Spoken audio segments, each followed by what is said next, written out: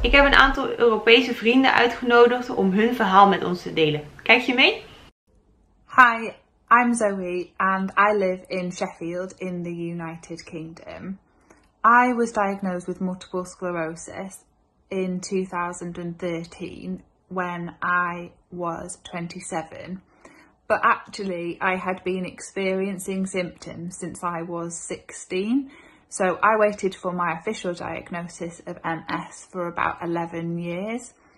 I didn't tell my family that I had MS straight away. And I think, looking back, that this was because I wanted to protect them from the worry.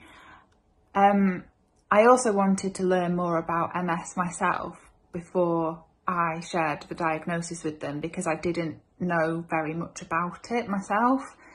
I don't think I'd do that again now because it meant that I didn't have much support around me during that really difficult time.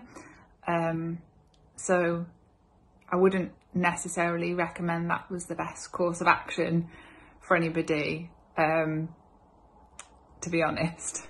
O meu nome é Telma, sou portuguesa e tenho esclerose múltipla desde 2015. Sei que na altura que fui diagnosticada, falei de imediato com a minha família, que me deu o maior apoio do mundo. Falei com alguns amigos meus, mas acima de tudo, falei também com o trabalho, para lhes dizer que realmente eu tinha alguma coisa de grave. E também me deram apoio.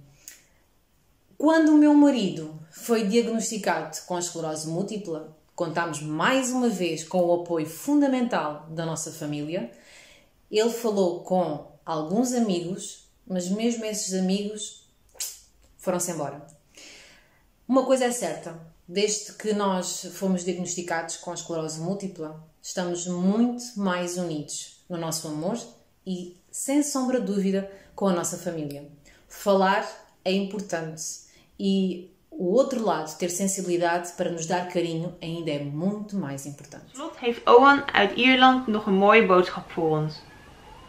Bedankt voor het kijken en tot snel weer. Doei! My name is Eoghan, 35, Dublin, Ireland. Nice evening. I was diagnosed with MS 10 years ago.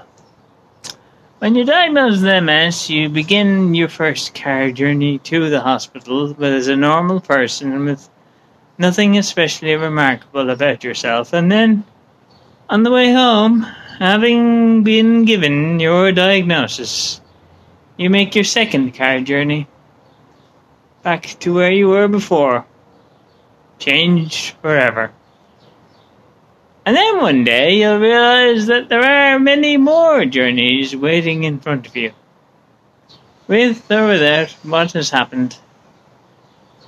You are as you were before. So, if you have been diagnosed like me, then remember it's not the end of the world. Working on the cure, yes we are. I have a video about it on my channel. You can take a look should you need to.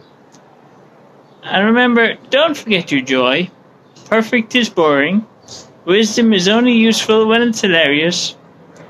And you'll be fine. Thank you for joining me.